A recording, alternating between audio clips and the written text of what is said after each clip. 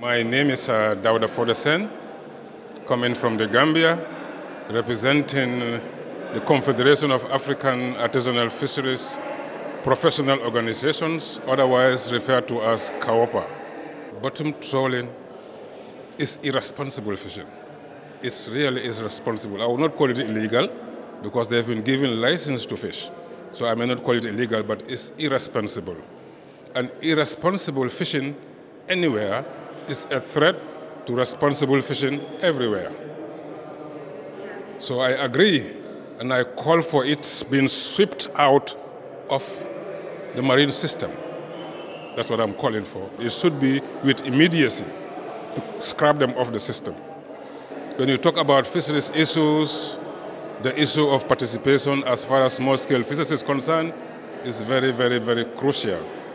And participation will involve linkages, collaboration, partnership to be able to influence policies.